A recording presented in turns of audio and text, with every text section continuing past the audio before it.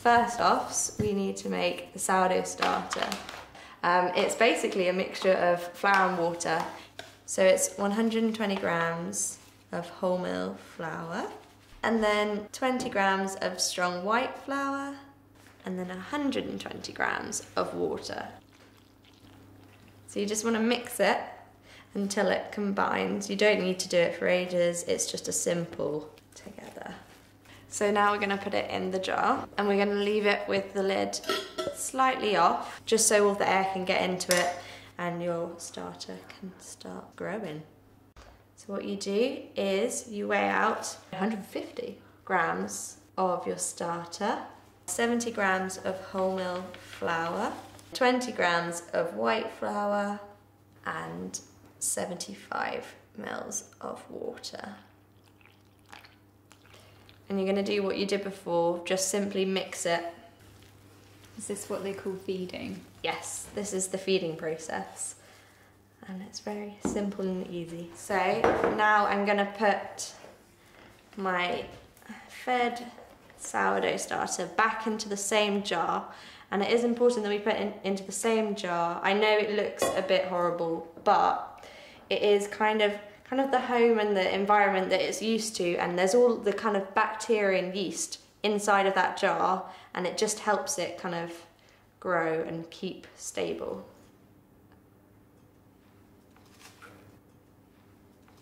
This has had 3 hours now. I'm just going to put the lid on and pop it in the fridge.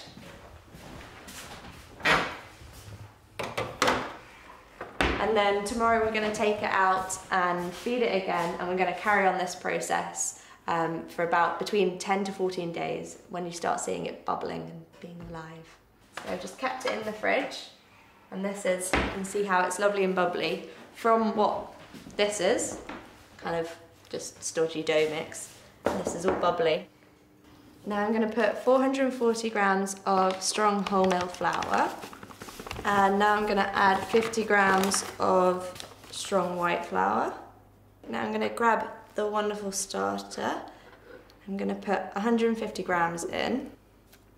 And then the water, so it's 350 mils of water. Now's the fun part of the mixing. So I'm going to put it in. And now we're going to put it on a slow speed just to get everything combined.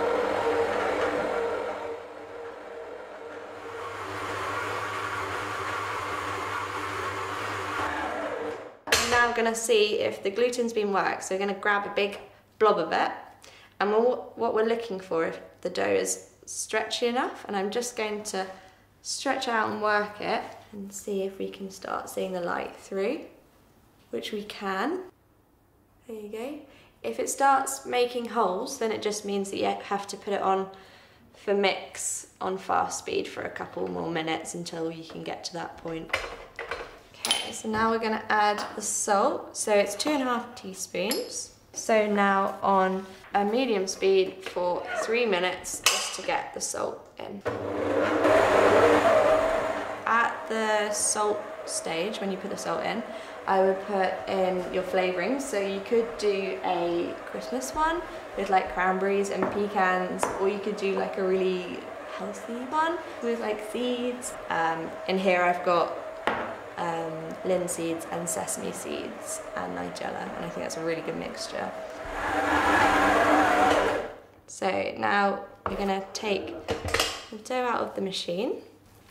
We're just going to leave it to prove now. It's going to take between 1.5 to maybe 3 hours, depending on how warm your room is and stuff. And we're going to cover it in a bit of flour, and this flour kind of is like a little blanket to kind of keep it a bit warm. Put a damp tea towel on and leave it to prove for about 1.5 hours, and then check on it after that. Okay, so now I'm going to show you how to knock back your dough, and this, you can see now, is lovely, big and bubbly. So I'm going to grab the side and push it into the centre, and then turn the bowl, grab a side, push it into the centre, again and again. So this method is to basically knock out the air that you've just created, but also it creates structure in your dough and lovely air bubbles later when you're baking your bread. Okay, and now I'm gonna sprinkle some flour over the top, like we did before. And then I'm gonna put the damp tea towel over it. Now the bread has been proving, we're now gonna do the exciting part of shaping. And we're gonna shape it into a lovely ball. So what I'm gonna do is get some flour and sprinkle it on the surface. And then I'm gonna tip my dough out. Okay. So now we're just gonna pat it out. Fold it in on itself to kind of get a nice ball. I'm going to turn it over, and this is your outside of your bread. Now I'm going to sprinkle flour over my benetton, get the bread and tip it over and pinch it all together.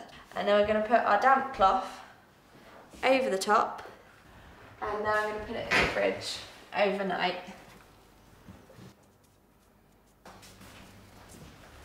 Okay, so this has been in the fridge overnight, and now I'm going to leave it at room temperature for between 1 to 2 hours for it to grow at room temperature.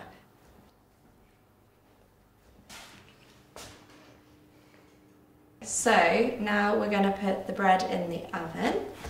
If you can see here, I'm going to poke it, and it's not responding that much, it's still quite dimpled, so I've kind of just poked the air out of it. I'm going to pick up the Dutch oven. The bread goes on the thinner part of the Dutch oven instead of inside the big saucepan part. If we get a bit of flour so that it doesn't get stuck, and then you want to flip it out, quick motion. Whoop. Okay, you want to get a sharp knife, and you can do whatever scoring you want. I'm just going to do a simple kind of cross. So you've cut your bread, and now I'm going to place lid on top, pop it in, and now I want to turn the oven down to 200. So after 20 minutes we're going to open the lid and see if the bread is ready to take the lid off. Okay, so we're going to take the bread out of the oven. Here you go, we're going to do the big reveal. Lift the lid off, be careful with the steam, and we're going to put it back in the oven for 20 minutes until it goes lovely golden brown. Bread is ready, so I'm going to get it out of the oven.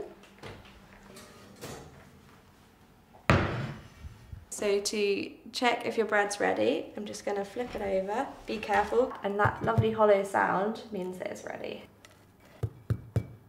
And now we're going to put it onto the wire rack to leave it to cool.